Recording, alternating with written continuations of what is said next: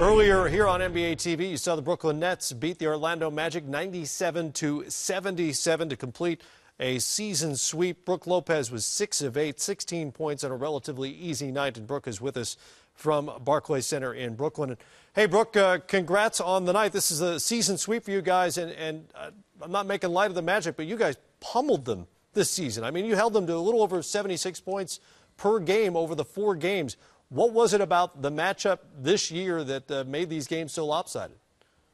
You know, I think 1 through 5, we just came out and defended those 4 games. You know, we really trusted each other. We were there to help each other out, and we limited them to 1 shot, got out and played transition offense. You know, Brooke, we're just looking ahead at the schedule for you guys. You have some home games, but you got some beasts coming to town. We were talking about in this game trying to establish some rhythm, knowing that the Heat are your next opponents there. What happens to you guys sometimes in those quarters? Typically, the third quarter, you guys got a 6 to 8 minute stretch where you struggled. That's something you know you can't do against Miami. How do you cure that?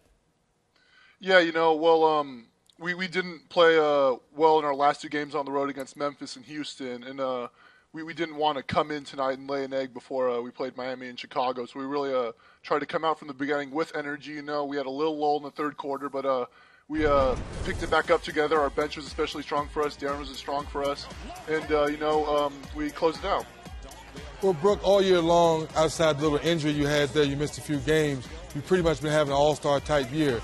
Do you feel, does your teammates feel you should probably get that nod now that Rondo's out? Maybe you should be the next all-star selected? You know, we'll see what happens. There's a lot of deserving guys that didn't make the all-star team, in my opinion, you know. And I think, however it goes, you know, our guys are more concerned with taking each game that counts one at a time, you know, and coming out ready to play.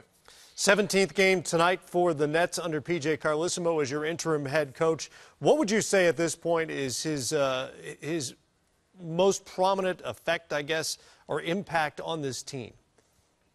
You know, when we made the change, you know, it was just a conscious effort led by PJ, you know, to really refocus and get our group back to trusting each other and helping each other. You know, we really wanted to make an emphasis to be there for one another, defend, you know, and then play out of our defense. And the end result so far, 13-4 under PJ.